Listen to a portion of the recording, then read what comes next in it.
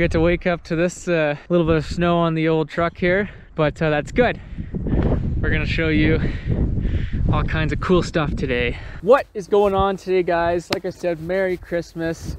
And today we got a special Christmas edition. We are up again at my absolute favorite place, the old testing grounds, Mount Washington on Vancouver Island.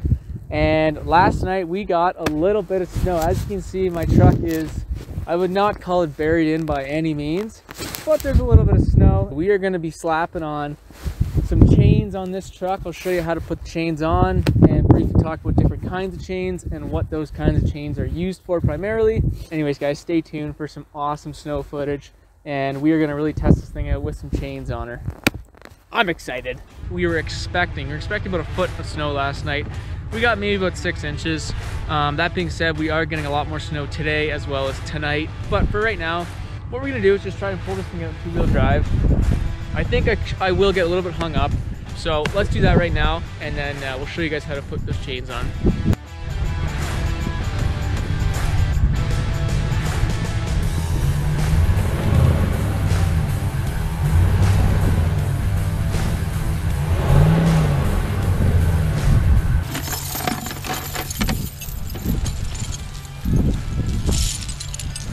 Alright guys, as you saw, we really didn't get anywhere in two-wheel drive.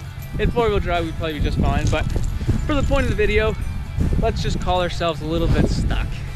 And so what we're going to do is we're going to slap these chains on, and they're called V-bar chains, if you can see the little V's on there, and which is one of the most aggressive types of chains you can buy, which is exactly what we need or want. And so yeah, we'll go from there. So it turns out the boys at Canadian Tire gave me some chains that were probably a little bit too big for my wheels, which is why I'm struggling around here trying to figure out what's going on, but I make it work.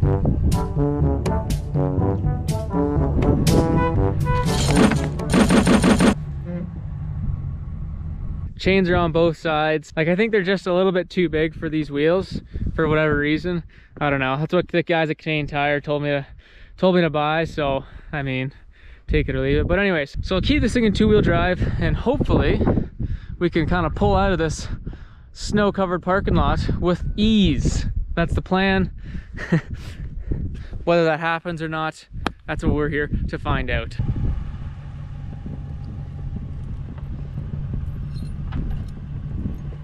It's going good.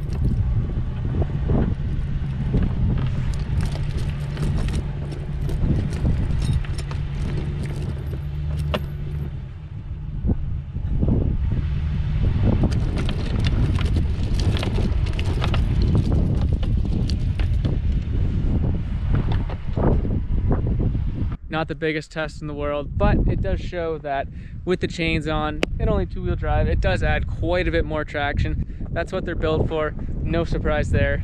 But I just wanted to show you guys a nice, easy, simple comparison of how much kind of grip they actually do give you.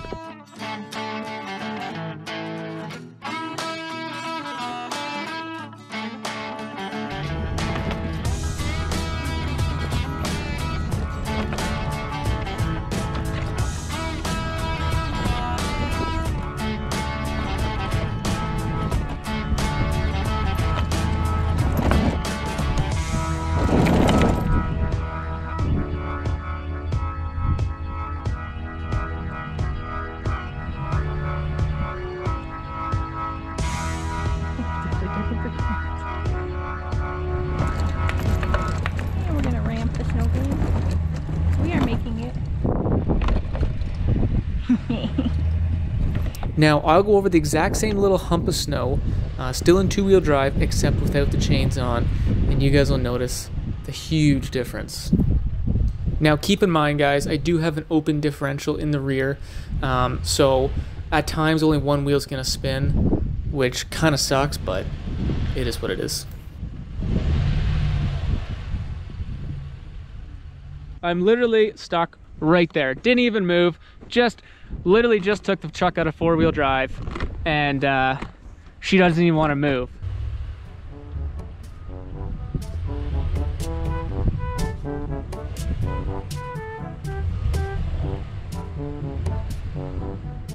So speaking of types of snow, not all snow has the same, let's say, traction characteristics. For example, the snow that we're in right now is super dense, super wet, super heavy snow, which tends to be a little more slipperier than, let's say, the light and fluffy snow. And so that's why you really see my truck struggle pretty mightily, even though there's really not that much snow. It's just because it's so wet and slippery that the rear end really just can't bite in anything. It just ends up sliding all over the place.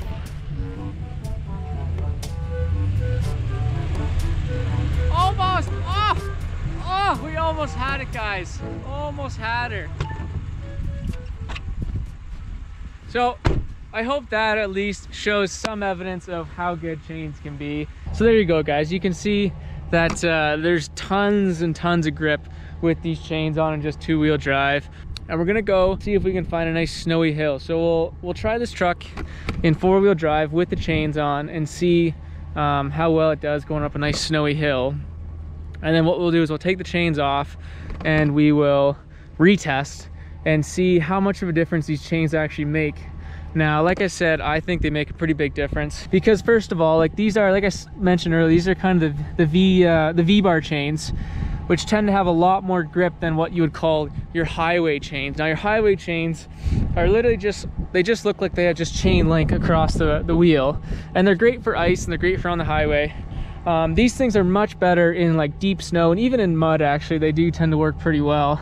So originally I'm from the East Coast, and chains aren't really a thing at all. Not until I came out to the West Coast do you actually see signs that say, you know, like when flashing, chains must be on no matter what, even if you have winter tires. Like, you know, for example, I do have a really nice set of Wrangler Duratracs, which are pretty highly rated in the snow and highly rated for ice.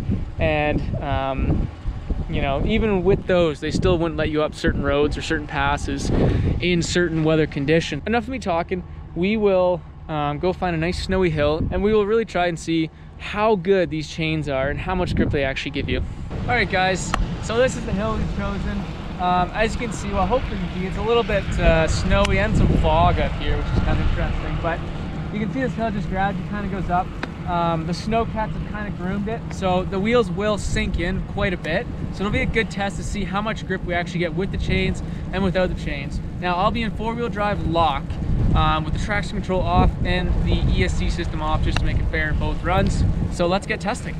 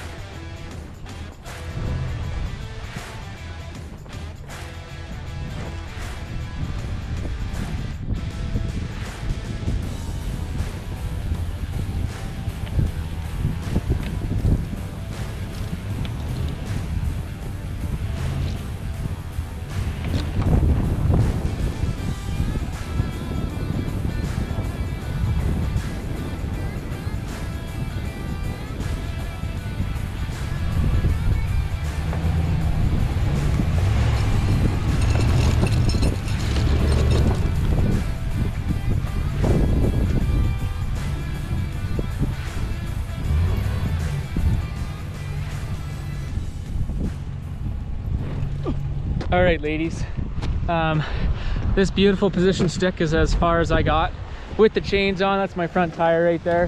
So what I'm gonna do now, obviously, like I just said, I'll take the chains off and we will retest. And hopefully you guys can see it's super just soft, crappy snow here. So my tires will sink in real nice. We'll get these chains off and we will retest. Oh yeah, nothing like some nice cold hands. Look at that, my girlfriend did that. She smashed my finger. I didn't mean to. Now hopefully this doesn't scratch my plasti dip rims. That would be probably worst case scenario, guys. I don't know if I'd recover from that.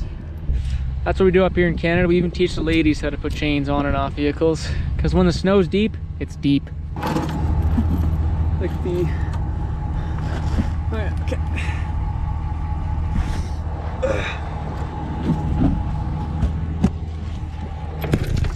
Okay.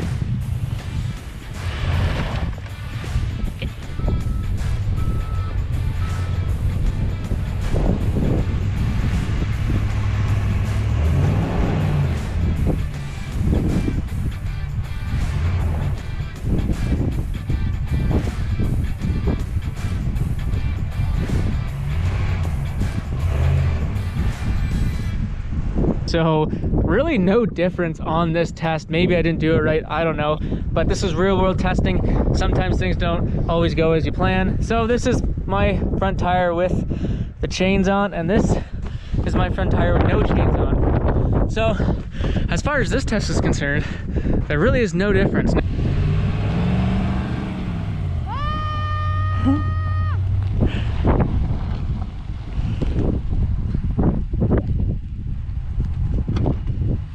All right, we're back in the parking lot. No, I'm just kidding. All right, guys, we're back in the parking lot where we started.